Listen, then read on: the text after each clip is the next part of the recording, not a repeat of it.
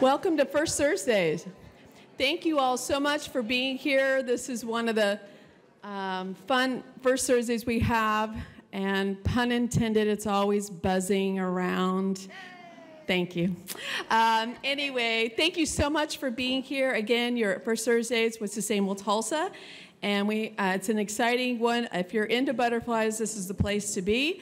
And first, I want to thank our sponsors. I want to give a thank you to PSO, our lead sponsor. Give a wave, Carrie. Thank you so much for sponsoring us all these years.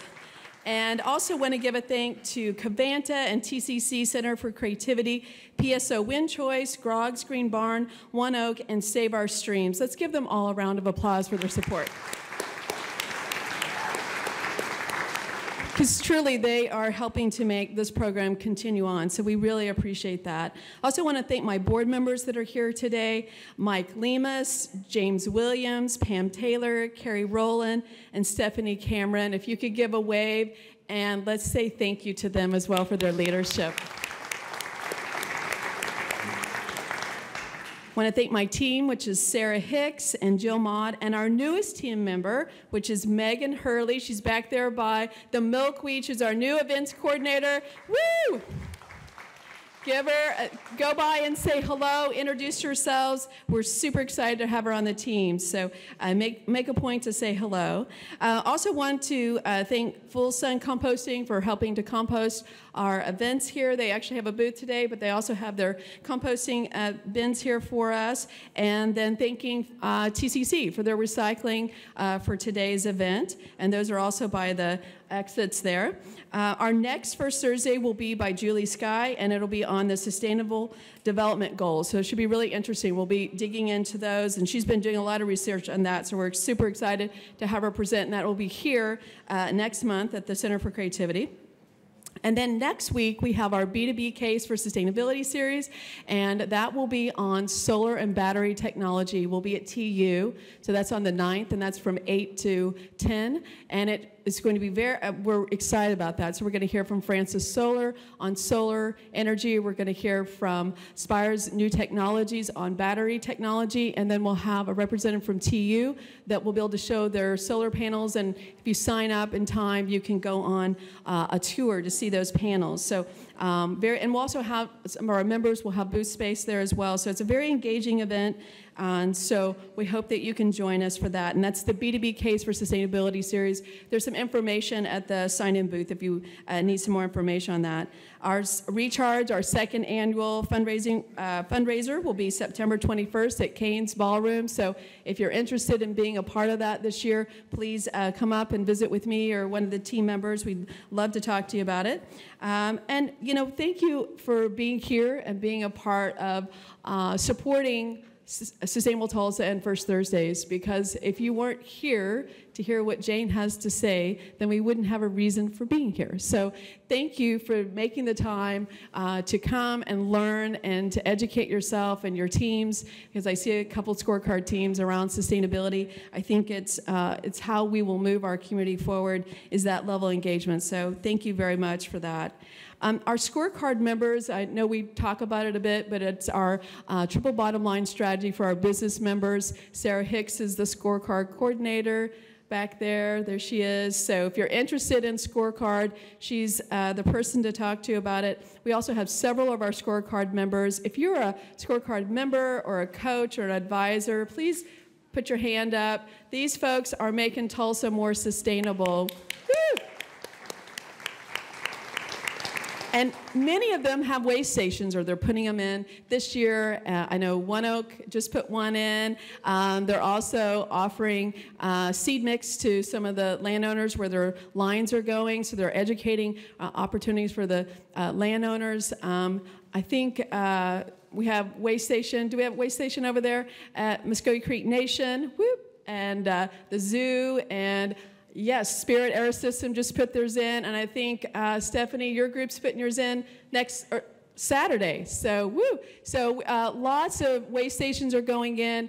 I know there's several people that chatted with me that are interested in doing it again this year, and every little bit of milkweed helps. So today we have milkweed for everyone. It's one per person, and we'll give that out at the end and just make a commitment to actually plant it. I know it gets exciting to see plants, and then sometimes they shrivel up and never get in the ground. So just make sure if you take one, you actually plant it.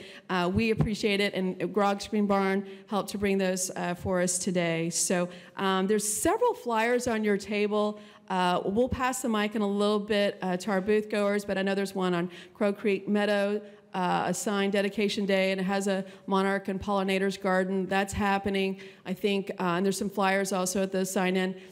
There was also another Monarchs on the Mountain. There's some flyers at Okies for Monarchs. They have more information about that. That's in September. It's another great educational event. So lots of things going on.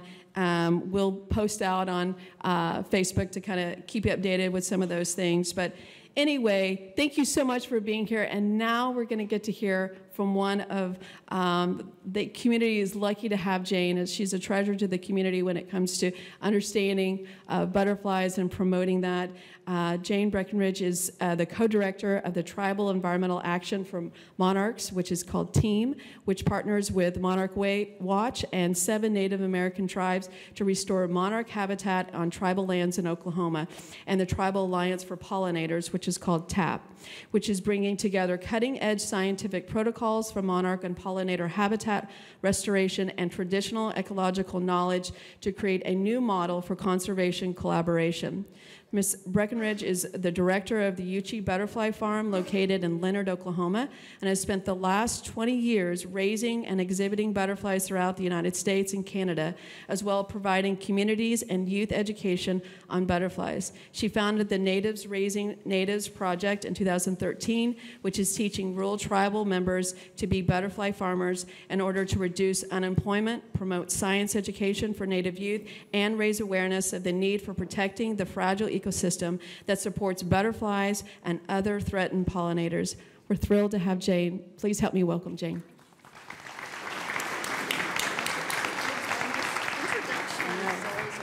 Worthy. There you go. There we go. Okay, well, thank you. Okay, can you hear? Yes? Okay. All right, well, thank you, and I'm thrilled to be here for a lot of reasons. First of all, I love to try and convince people what they can do to support monarch habitat. Always happy to have that invitation. But also, I'm happy to be here at TCC. My mother taught at TCC for 20 years. She was a nursing instructor, and starting back in the old TJC days. And just to see how it's grown, it's really wonderful, and it is really one of the crown jewels, I think, that we have of Tulsa that does not get recognized enough. So I'm thrilled to be here, and also this is a very cool new building, so I had not been here before either. So. Yeah, so I'm the director of the Uchi Butterfly Farm. So the first question I always get is, what is a butterfly farm? Is that even a real thing? Because it doesn't sound like it's a real thing. It sounds like a hippie hobby, which is totally something I would do, but it's also a real venture. So butterfly farming accounts for about $70 million to the U.S. economy every year. It's a real form of agriculture. So we raise butterflies, native species of butterflies, which then go to zoos, exhibits, they go for education in schools. We do some with releases. We've got a big one coming up with Integris Health for their Cancer Survivors event. So they bring in 800 cancer survivors, and then they all release a butterfly, a painted lady butterfly at the end, and out in the gardens anyway. So we do stuff like that, work with the hospice. Butterflies have a lot of meaning for people, I think, yes. Okay, losing my train of thought. I was wandering off to Integris there. Our farm is also, as she said, the home to the Natives Raising Natives Project. And that's something we started, I guess, back in 2013. It's been a while now, to provide employment for Creek citizens through butterfly farming. It's based on a program that we'd worked with for many years down in Costa Rica. In addition to being butterfly farmers, we are butterfly exhibitors. If you've been to like the Tulsa State Fair and seen that giant tent with the butterflies in it, or Oklahoma State Fair, that's ours. So we'd worked with them for a long time, supporting indigenous employment and rainforest conservation down in Costa Rica. But somewhere along the way, my husband said, we have a lot of indigenous people right here in Oklahoma, honey. There's something we could be doing to help people here. So we launched this program. We provide all the training and supplies for Creek citizens, particularly south of I-40 in the southern part of the Creek Nation, to raise butterflies on their own lands. There are 3 goals with this program. The first is obviously to provide employment, to increase employment opportunities, particularly out there in rural Oklahoma, where we all know we need more of it, and it's sustainable, eco-friendly employment. The second is to increase science learning opportunities. Again, school funding gets cut all the time, and this is a great way for kids to engage with a hands-on science learning project. Even the most indifferent learner gets pretty excited when you give them caterpillars and butterflies to learn with. And the third thing, though, that is probably the most important reason we do this is to raise awareness of the need to conserve native butterflies and the ecosystems that support them. So one of the things we've seen is just like when we are trying to promote education to youth, native youth, using caterpillars and butterflies, and it changes people to interact with them. The same thing happens with people as well. So I can talk about habitat conservation and the need for it and threatened species and blah, blah, blah, and people glaze over. But when people are in one of our exhibits or our educational programs and they're actually interacting, holding, feeding, because we let people feed the butterflies at the Q-tip, and anyway, people really like that.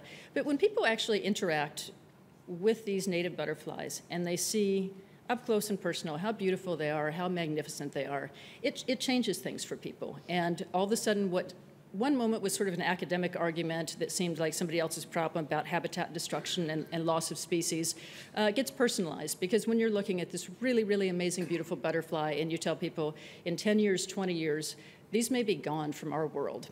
Your children will not know them, your grandchildren won't know them.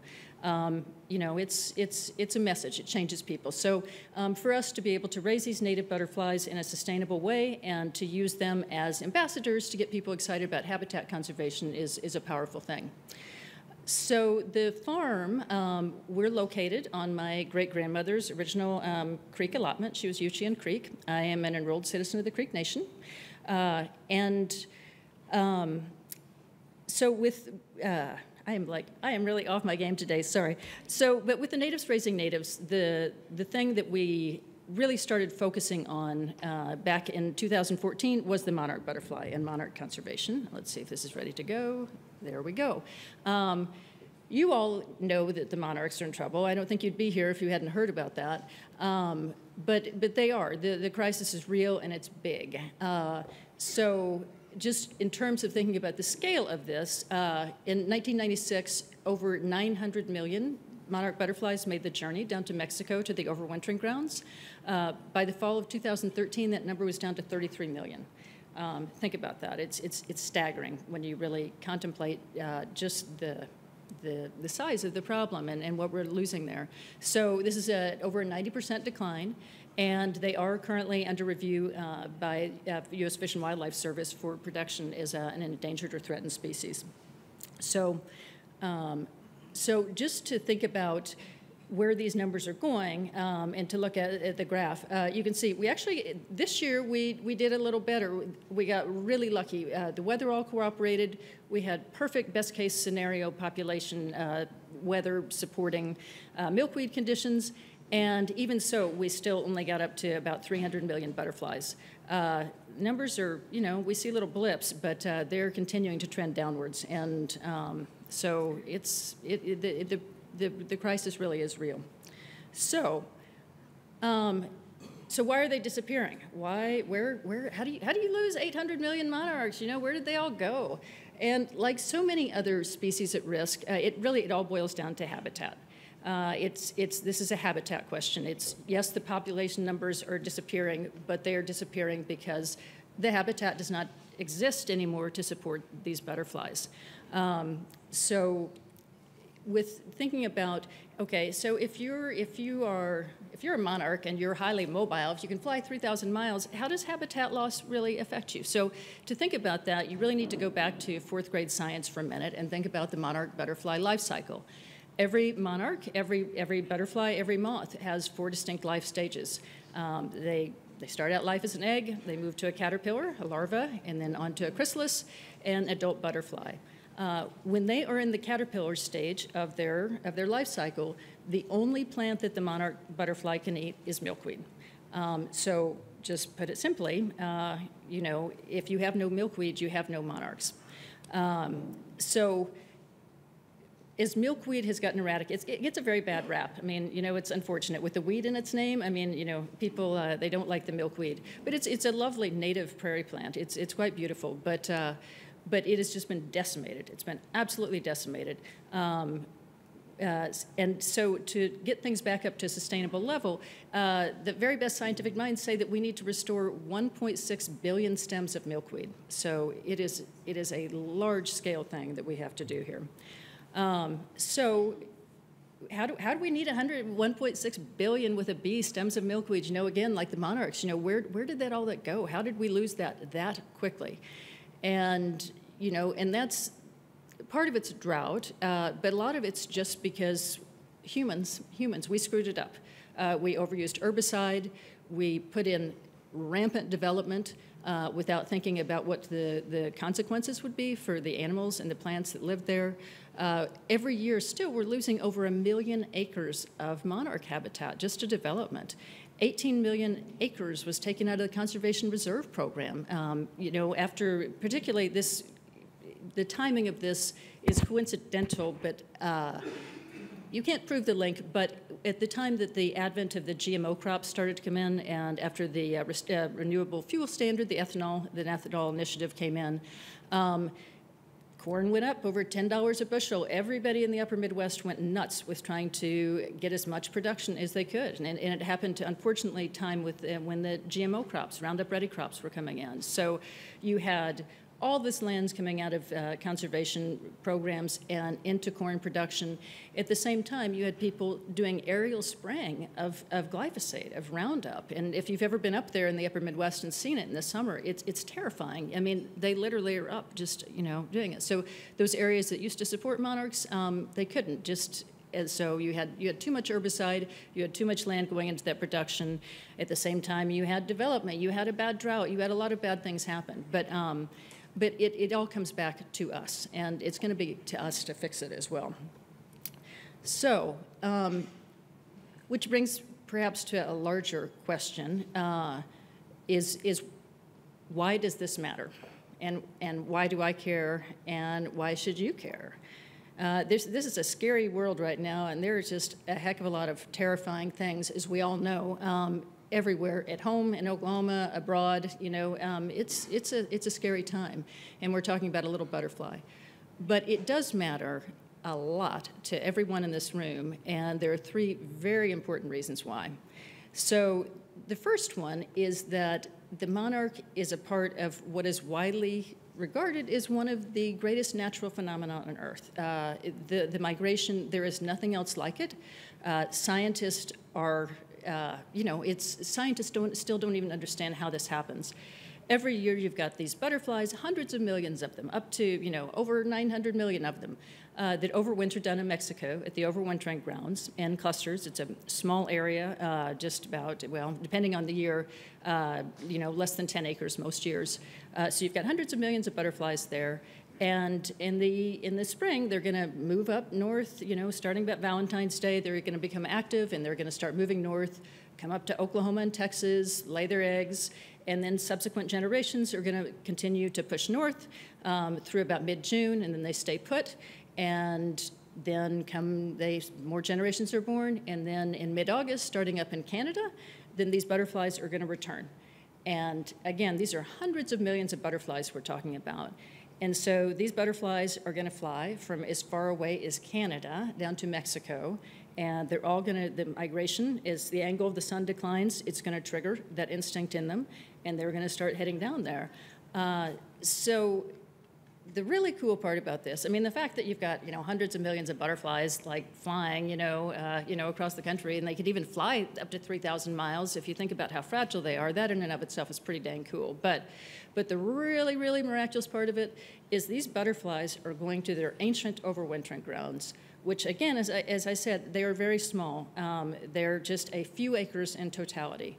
And all these butterflies at the same time are going to find their way there, and not a single butterfly on that migration has ever been there before. Their great-grandparents left 6 or 8 months earlier, but these butterflies, from our perspective, they don't know where they're going. They don't know where they're going, and so somehow they're going to manage to navigate across a continent, all of them, to wind up at the same place at the same time. And this isn't like an easy-to-find location. This is up in the Transvolcanic mountain range. It's up above 10,000 feet in elevation. These fir trees, it's difficult to find and get there, yet they make their way there every year since time immemorial.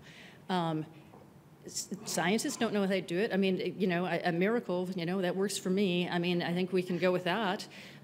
So here we have this great treasure and this great miracle, and we're on the verge of losing it because we were careless, or we were lazy, or it just wasn't important to us.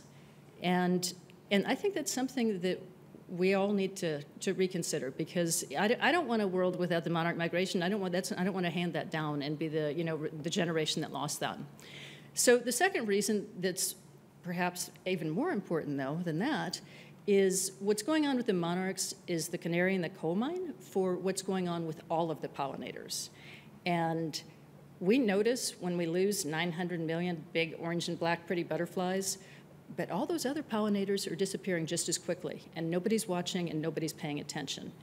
Pollinators matter. You hear people talk about it a lot. It's a buzzword, but it really, really matters to all of us. 70% of all plants on Earth require pollination to exist. 30% of all agricultural crops.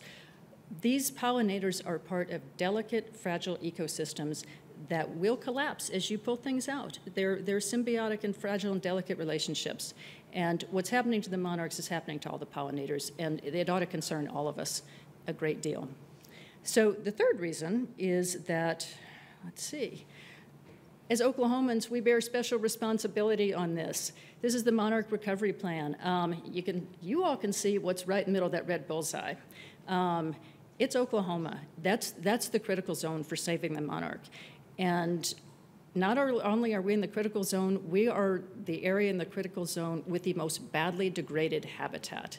After the Great Dust Bowl, most of Oklahoma went through what they call grassland conversion. So all of our beautiful native prairies that supported all sorts of biodiversity and wildlife were replaced with Bermuda and fescue, which is great if you're a horse or a cow. It kind of pretty much sucks if you're anybody else. So we need to get out there and we need to restore. We need to fix this as Oklahomans and realize, you know, that the fate of the monarchs rests in our hands. So the good news is, with all the doom and gloom, is it's not too late, and we can turn this around, but it's going to take all of us coming together and acting. So the easiest thing anybody can do, and seriously, anybody can do this, is plant a milkweed and just save a monarch. And there's no excuse because we're giving away milkweeds here today. So you really, really have no excuse. Yes, thank you.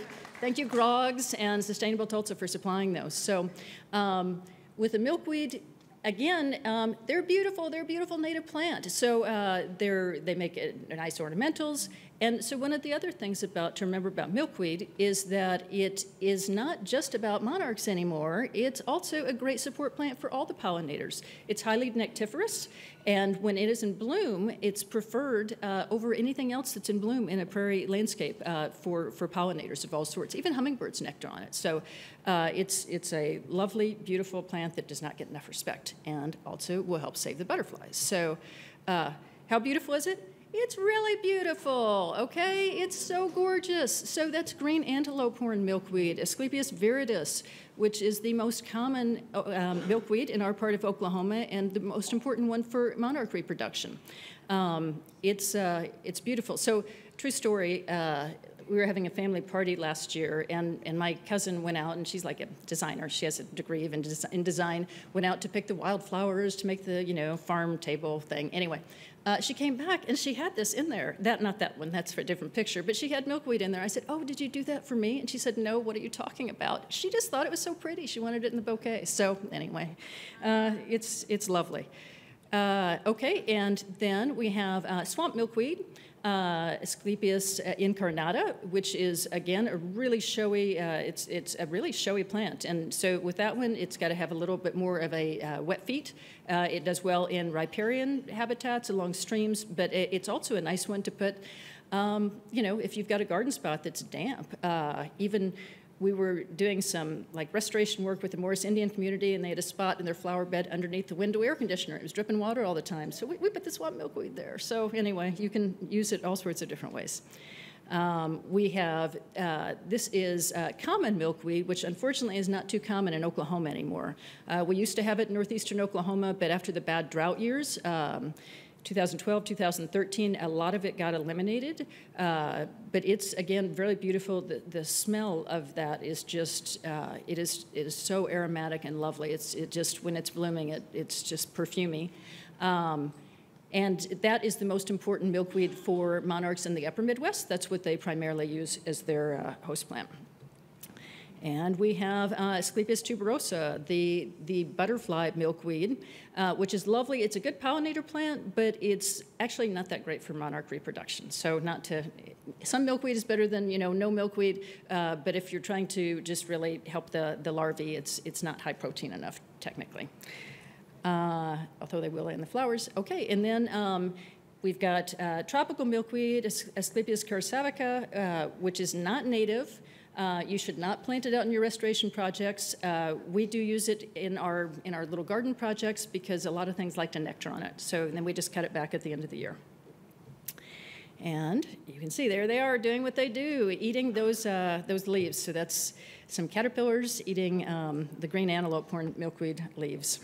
So, and that's at the farm too. That's not, you won't really probably get that exactly in your garden, but they look cute. And then there we go there. So,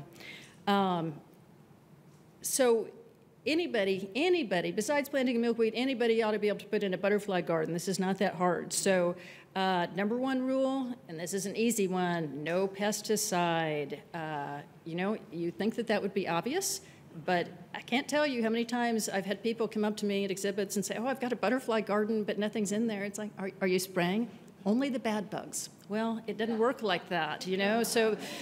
These aren't, anyway, they're poison, and they kill the good bugs too. So, so several things with that. First of all, don't spray it there yourself. Watch out if you're in an area that's going to get a lot of drift. You know, be careful with that.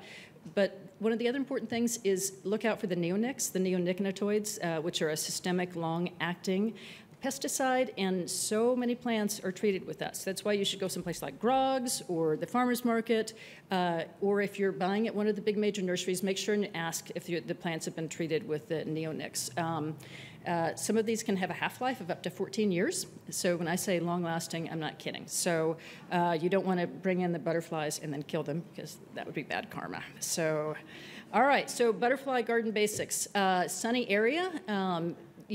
Most of the plants that support butterflies and pollinators, they need a lot of full sun. So you want to look for at least 6 hours per day minimum. 8 would be better. Also want to think about, because we want to think about supporting wildlife all through this season. So you got to plan for continuous bloom. If you're using native plants, which is what we encourage you to do, because they are more nectar rich and they're better adapted to support these, you know, pollinators and butterflies.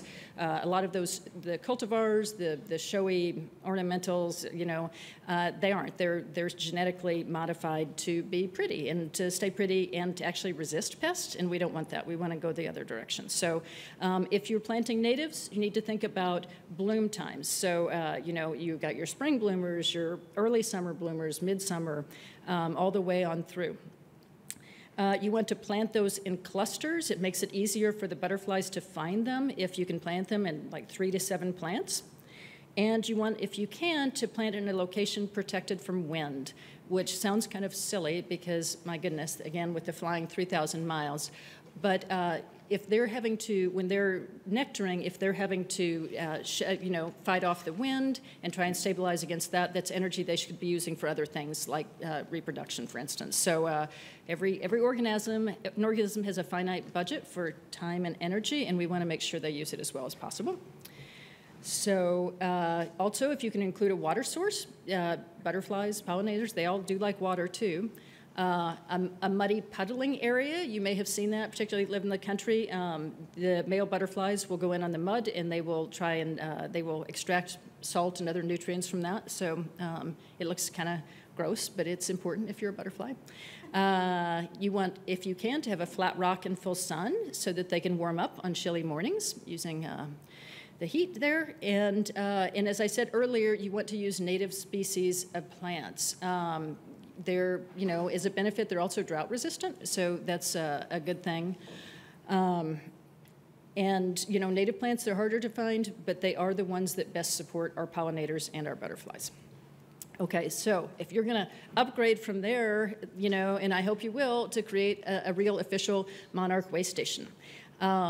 So the guidelines, they aren't really that tough. So think about everything I just told you, but then a little bit more. So to create an official monarch way station, it's a minimum of 100 square feet. However, that can be split up between several different locations in your same site. So, you know, if you don't have contiguous, you know, 10 by 10 or whatever, you can do a little patch here, a little patch there, a little patch, and then, you know, your entire yard or your, you know, business yard or whatever can be considered the way station. Again, you've got to make sure that you have the sun, full sun, 6 to 8 hours a day. And thinking about shelter, about installing the plants close together, and that's a windbreak if you don't have a natural windbreak there. And you want to make them close, but not so close that the plants are being stressed. So follow the directions on making sure for that species what the adequate growth range is going to be. For your official monarch way station, you're going to need a minimum of 10 milkweed plants. Monarch Watch recommends at least 2 species. However, if you're planting more than 10 plants of milkweed, then it's okay, you can go with 1. So there's a loophole in that. So with nectar plants, again, with the continuous blooming, and besides just the continuous blooming, also try to be very aware of when the monarchs are going to be coming through in the spring and the fall, because those are particularly important times. You want to make sure that you want plants to be in full bloom. Because again, these monarchs, they're flying an awfully long way, and when they come through Oklahoma, they've got to be able to find these nectar sources to be able to fuel up. So monarchs are one of the only animals, maybe the only animal, that has to gain weight on the migration, because they're going to live on those fat reserves all winter long. So if they go into their overwintering period down in Mexico depleted and without good energy sources, then they're going to die over the winter. So, you know, and they all funnel through right through Oklahoma. So again, this is why it's so important that we step up to the plate and do this. Okay, and then ongoing management, again, with the pesticide. I'm sorry, I'm going to keep on driving that point home, but it's one of the problems that got us here in the first place. So please don't use pesticide in your way station. And also control the non-native invasives, because if you've got Johnson grass or a bunch of Bermuda or whatever that's going to come in there and choke out all your little native plants and your milkweeds, then you know, you've got to plan ahead of time. It's easier to keep it from coming in than to get rid of it once it's in there. And last of all, don't forget to register your monarch way station, because that lets everybody know what we're doing here in Oklahoma and that we're making an effort. So. And so you can just do that at Monarch Watch, and there's the address. It's easy to find on the Monarch Watch website. So thinking about nectar plants, these are some of the ones we use at the farm. Not all of them are native, but they're all ones that are easy to grow. So I also have, because Sandy Schwinn was supposed to be your real speaker today, and I'm just the substitute teacher, so to speak, but she provided handouts, and so when you leave today, make sure and ask for them. I think they've got them at the front, with a list of recommended plant species for your way station. And so she's got a more detailed list, and also a list of host plants for different kinds of caterpillars. So these are just, again, some of the ones that are easy to grow, that stuff likes to nectar on, that we have at the farm. We try and use 100% natives, but there are some other things that we use just because they're a good nectar source, but we grow them from seed and we make sure there's no neonics in them or anything. One of the other things, it's not a part of Monarch Way Station, but it's something that we always encourage people to do at their butterfly garden, is to have a fruit feeding station, because there's a lot of our native species of butterflies that like to feed on rotting fruit, which sounds gross. But again, if it's your butterfly, that's what you do. So if you've got like an old banana, instead of throwing it away, I mean, I guess you should make banana bread or something better. But rather than throwing it away, think about putting it out there in a little flat rock, and you'll be surprised at the kind of butterflies that come in. It's really cool to see. And the fruit feeders in Oklahoma are actually really spectacular butterflies, so you'll be surprised what you see there. So Sandy let me use her slides. Her backyard habitat, I don't even know how to describe it. It is huge. It's probably like a third of the size of this room, all devoted to butterfly garden. And I think she's documented 92 different species of butterflies there. It is the most amazing butterfly garden I've ever seen. I've seen a lot of them, and it's the most amazing thing I've ever seen. It's more amazing than anyone I've ever seen at an institution or a zoo. I mean, it's really that good. But she sent us some photos of the plants that she uses in hers, so that you can see, again, how lovely these natives are. The American fall aster. And the fall asters, again, are a really important one because they're blooming when the monarchs are coming through in the fall. And they're also really pretty, but they're an important one to include in your mix. Golden crown beard. We have cone flowers, of course. They're the classic, the echinacea, all sorts of, there's like 3 or 4 different varieties, maybe 5 different varieties of cone flowers of echinacea that are native to Oklahoma, which are all quite lovely. And we have Joe Pye weed, which is another beautiful plant. And we got Liatris, the blazing star, and we've done, I think, 4 or 5, maybe more different species of natives that you can get probably at Grog's in different places. And that's a fall bloomer, again, important for the migration. Got the Gaillardia, which is lovely. And okay, so this is not a native Mexican sunflower, Tithonia, but it is an amazing nectar plant, and you can get the seeds off Amazon even. And so it just makes a nice, pretty pot of annuals, and it's pretty nice because it blooms all summer long. And man, it is the butterfly magnet. We grew it for the first time last summer, and we couldn't believe it. There was just constantly stuff on it. So and it was easy to grow too. So that's one to consider, even though it's not native. And Greg's mist flower, which is also not a native one, but again, well, it's native, but not native to our part of Oklahoma. And it's an amazing butterfly support plant. So another one to consider. And okay, so this is in here for a reason. This is obviously not a native flower, but what this is, it's an eastern black swallowtail larva. And so we focus a lot in monarchs. I focus a lot in monarchs, but we need to remember to support the other species of butterflies out there too. We've got a lot of wonderful species of butterflies native here to Oklahoma, and the nectar plants support them, but they need host plants too. You can't forget the baby butterflies, because without the host plants, you're not going to have, you're not going to have butterflies. So Sandy has a list of host plants for our different native species of butterflies here. This is one that we'll also host on parsley and dill, interestingly. And again, true stories from the field. I've had a lot of people tell me that they killed them because they didn't realize that they were actually butterfly caterpillars. So it's kind of about just making peace with nature, is you can give up part of your dill plant to the caterpillars, can't you, really? Because it makes a beautiful butterfly. So online resources to find more information about how to support butterflies through gardening and monarch way stations. Monarch Watch, obviously, you also, if you get more into the monarch thing, you might want to participate in the tagging program, which is very cool. So every year, thousands and thousands and thousands of people tag monarchs, and they record the number and the time and place of release, and then the butterflies are recovered down in Mexico, the ones that die. So, or when they die, eventually back up. But so they get recovered, and so it's a way that people have learned exactly what's going on with the monarch migration. So tagging has been fun, and so it's something that everybody can do, and then you can look up online to see if your tag's recovered. So that's kind of cool to know where your butterfly went. Okies for Monarchs, which is a consortium of a lot of different organizations here in Oklahoma that are working together. Some of them are here today. we got a booth right here, and Tulsa Monarch Initiative 2 and Monarchs of the Mountain. But if you go to the website, that's a resource. It's a clearinghouse for all sorts of different things, where to find native plants, where there are events, monarch meetups, all sorts of stuff. If you're trying to get more involved in monarch conservation locally, it's a great thing. And then Monarch Joint Venture, which is the same thing but on a national basis. It's a consortium of a lot of organizations that have come together starting many years ago to try and help save the monarchs. So they there. And then I also, this is from Sandy Schwinn. These are some resources that she recommends for the plants and the butterflies. So, and she's very, very knowledgeable. So some of those I've used and some of them I haven't. So there we are.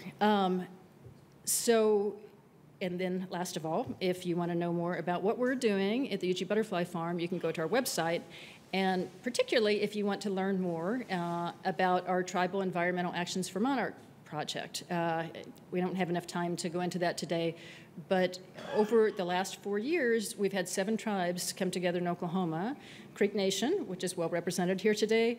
We've got Creek Nation, we've got Osage Nation, Eastern Shawnee, Miami, Seminole, Citizen Potawatomi, and Chickasaw have come together over the last 4 years, and they have restored over, I think the final tally was over 50,000 milkweeds to tribal lands, and then they have also grown out and replanted over 30,000 wildflowers.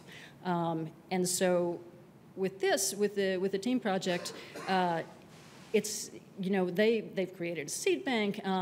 They've learned how to become, habitat restoration professionals. And it's really been an amazing, amazing thing to see how they've stepped up to try and do this. So not everybody in this room is a Native American, but everybody in this room has a tribe. And you know who your tribe is. And now that you know a little more about what needs to be done, it's up to you, because we all have to take that back to where we belong, to our people, and try and spread the word, because otherwise we are going to lose these monarchs, we are going to lose these pollinators, and heaven forbid we're going to lose the ecosystems. And once they're gone, they are never, ever, ever coming back. So I hope you will join us, and thank you so much for your time today.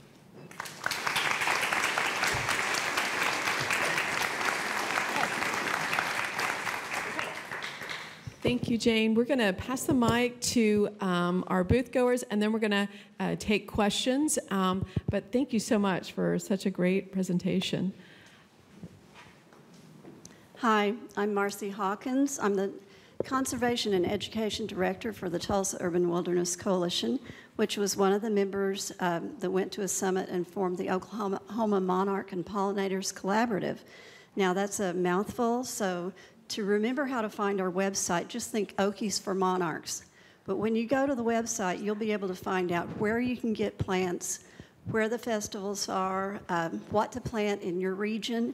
There's just a wealth of information, because all of these groups and the best minds in the state came together and formed committees and tried to get everything in one place. So I encourage you to use that. I encourage you to take a pledge, and if you do that and fill out this, or if you sign up for our newsletter, that would be great. But if you take a pledge to take an action, I'll give you some seeds and a cool little sticker. So if you have any more questions about Okies for Monarchs, our director, Mary Waller, couldn't be here today, but I'm filling in for her, and I'll try to help you with that.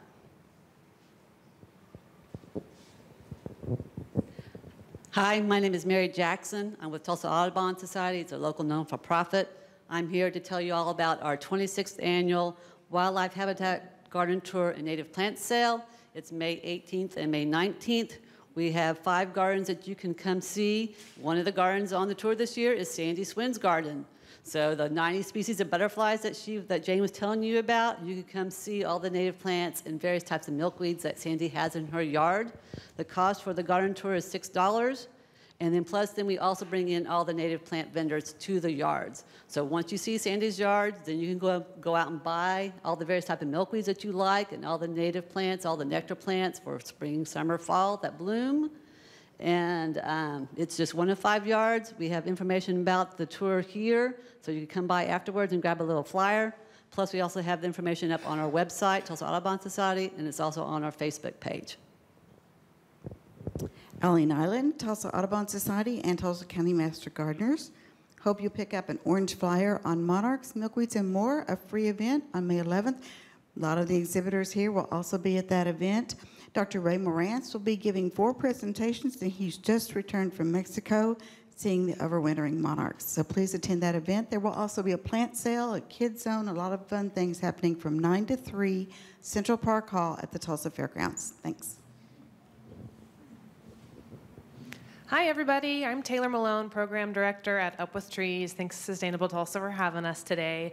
We are in our final month of our seedling giveaway, so we do have some pollinator-friendly species with us today. We have Vitex, American Plum, Sand Plum. I also have a couple of volunteers with me today, Nancy and Keith Schenkel, who went through our Citizen Forester program and have a pollinator garden of their own at home and are really familiar with some pollinator-friendly alternatives for, why am I blanking on the word, instead of pesticides. So they can answer a lot of questions on that. We also have a sign up here if you want to get our monthly program email, which includes upcoming volunteer and education opportunities. And our office is just down the street. We have several other seedling species if you're interested in looking at those. I'm Morgan with Full Sun Composting. Natalie couldn't be here today, but we partner with local businesses to pick up food scraps to create a local compost. And then every Saturday, Full Sun is at the Cherry Street Farmers Market, and we sell compost there, as well as anyone can bring their food scraps from home, and we'll accept those and compost those for you. So yeah. I'm Jay Ross, and this is Rick Kotarski from the Tulsa Zoo. I'm just going to give you a brief. We've got 5 pollinator plants here that we're going to give away here in a second. It'll be first drawn, first choice. So we've got the Mexican sunflower that she was mentioning. So, hi. Just a quick show of hands. Who here has heard of the Crow Creek Meadow? A few of you? Okay. Some of you work on the project, so that's not fair. But anyway, the Crow Creek Meadow is a project that the city of Tulsa and a bunch of other organizations in town have worked together to convert 3 basically vacated lots that houses were on right off of Crow Creek.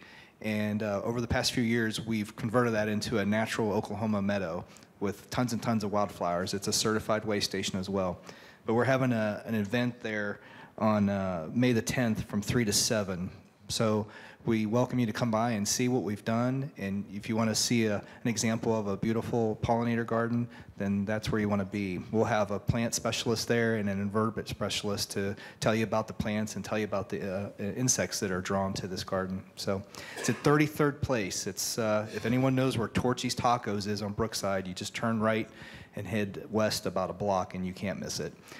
We've branded a sign that we've had up for a few years, but we've rebranded that with new interpretive information talking about the meadow. So if you're just in the area, just drive by there and check it out. Thanks. And you have a whole bunch of way stations at the zoo too, right? As examples? Yes, okay. Hi there, I'm Ruth with Grog's Green Barn. We're over at 61st on Mingo, and we have a ton of host and nectar plants that you can check out, and just come by and smell the flowers with us, okay?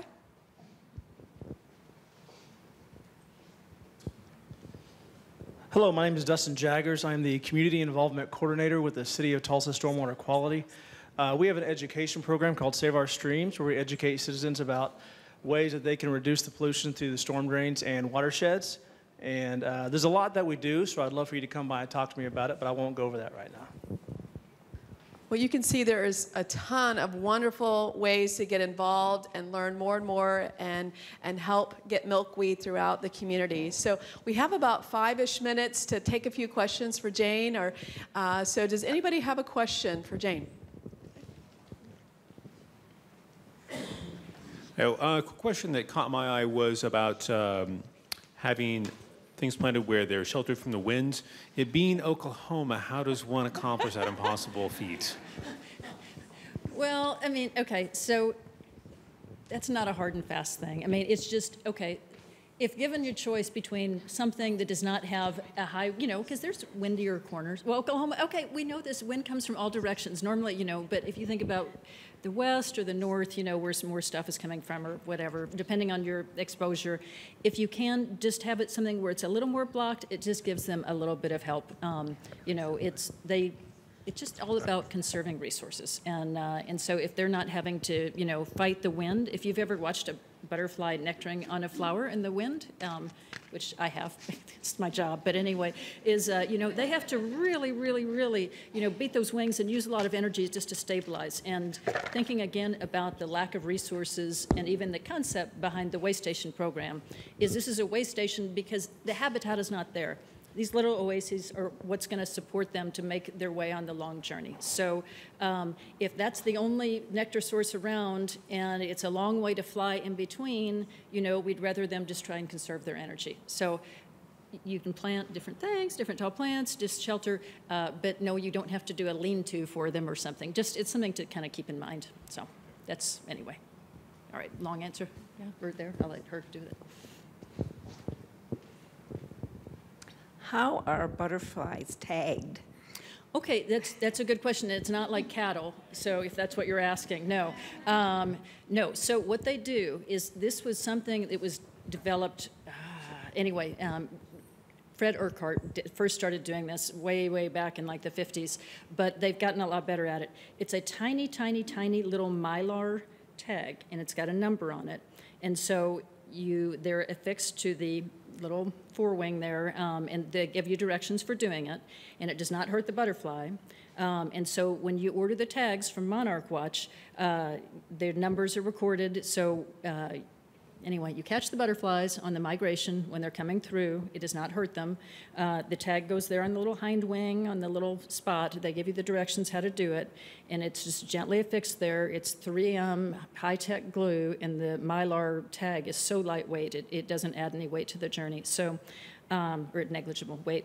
And then you write down the tagging, the number on the tag, your name, if it was a male or a female butterfly, when you released it, where you released it, ideally what the weather conditions were, and then that information goes to Monarch Watch, and they have, like over 1 million tags now in their database. Not of all those have been recovered, but a lot get recovered. So they work with people down in Mexico, and this is an additional income source for people that are down at the biosphere at the preserve. And so the locals go in there, and these are indigenous people down there, and so they find the butterflies that have died that have a tag, and then Monarch Watch goes down and they buy them back for like whatever. I think the going rate is like $5 a tag or something. And so then we know, for instance, if you released your butterfly in Ada, Oklahoma on whatever, September 16th, that it made it all the way to Mexico. So the really interesting part of this is that Dr. Chip Taylor is right now on a huge project to really analyze all this backlog of all this tagging data, and the things that he is finding out from doing this are really, really fascinating, because so much with monarchs is speculative. We see them flying around, but with the tagging data, it's irrefutable. We know, for instance, that if, 2% of the butterflies that are tagged in Iowa are making it, versus you've got the ones being tagged up in Massachusetts, not so much, then we know, okay, then those are disproportionately, different geographic areas have a higher probability of making it down there. Butterflies that leave at different times have different probabilities of making it there. Bigger butterflies, smaller butterflies. Anyway, it's fascinating stuff. So it's an important part of being a citizen scientist, and so that's so much with monarchs has come from citizen science. And so it's a neat thing that anybody can do, and particularly really good for kids too, to be able to learn. So that was maybe more than you wanted to know. I think you probably just wanted to know it was like a cattle tag. But anyway, there you go. Now, okay, thank you. We have time for one more quick question, and that's that gentleman there. I remember learning at one point that banana peels are treated with a powerful pesticide on the outside, so a person would never want to eat a banana peel anyway. Right. For our fruit butterflies, fruit feeders, yeah. Pollinators, yeah. Should you then separate that fruit from the milkweed so that as they decompose, that pesticide doesn't infect the rest of your garden? So we have not seen problems with that. I mean, we generally try and use organic, like organic bananas, if we're going to be doing that. But we have not seen problems with that. Like we have with other things. I think if you were composting, it would probably be fine. You know, some of it has to do with how quickly those pesticides break down. And, you know, while, you know, in general, pesticides, not good. Some of them do break down more quickly than others.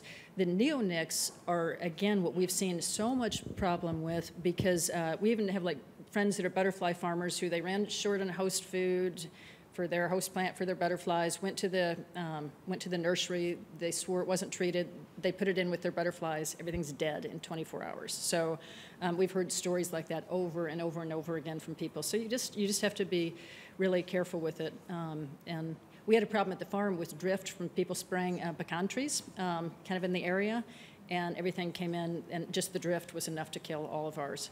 But the bananas, as far as I know, and we use them a lot, we've never seen everything die from the bananas. So, yeah, anyway, it's a good question, though. Do we have any more questions?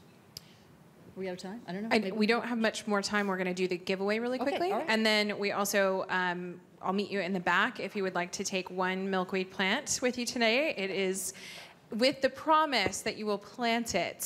So we're going to draw names really quickly. So thank you, Tulsa Zoo, for providing our giveaways today. And my name is Megan Hurley. Corey introduced me a little bit earlier. So first one up is Michael Patton. Yay. Yay.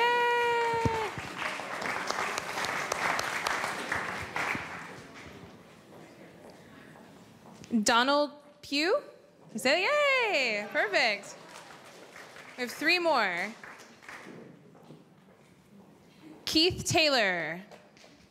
Keith, you here? Yay! Perfect. Come on, ladies. All right, let's see. Todd Ray. Todd? Yay! One more. And Aaron Larder. Yay! All right. Thank you guys so much. I'll meet you back at this table. Thank you all for coming today. We really appreciate it.